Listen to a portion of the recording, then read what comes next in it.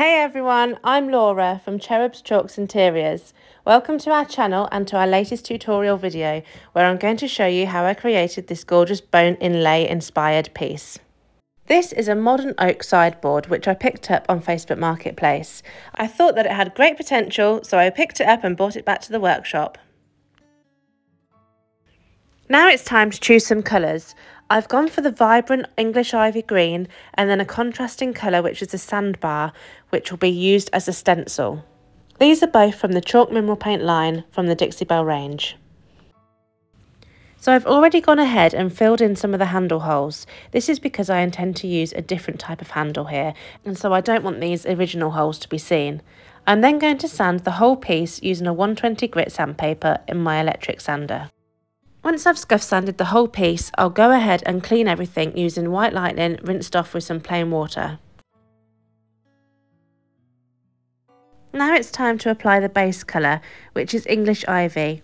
I'm going to give it a quick shake and then I'm going to use my angled mini to apply 2 coats of this all over.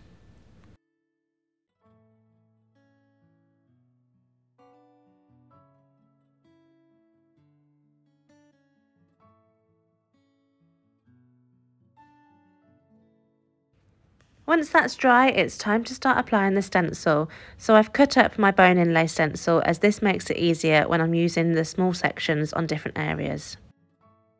I'm then going to get it into the position that I want it and use some masking tape to hold this in place. Now I'm using my best dang brush to stipple on the sandbar onto the stencil. I pick up a small amount of paint onto the brush and then I dab off the excess onto a shop cloth. When applying any stencil, less is always more. This will help you avoid any bleed through and create a nice detailed design.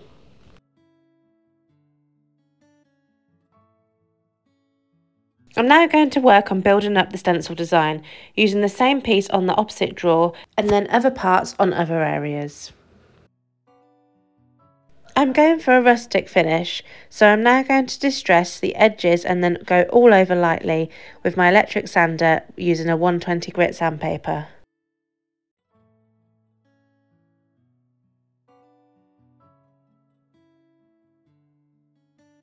Once I've finished sanding, I'll wipe off any sanding dust and now it's time to seal. I've chosen to use Easy Peasy Wax. As its name suggests, this is literally the easiest finish that you can use. I simply spray it on and then using a natural bristle brush, I just brush it into the paint.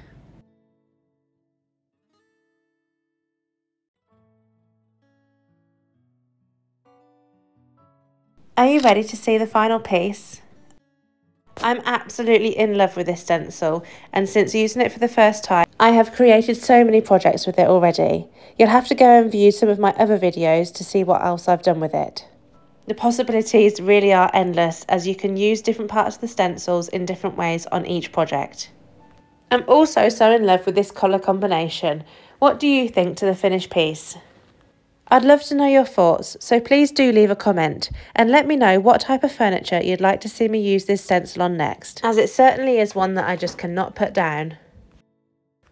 Thank you so much for watching our latest tutorial. I really hope that you enjoyed this one. If you'd like to see more, then you can subscribe to our channel to get notified when I post my next video. I hope to see you again next time.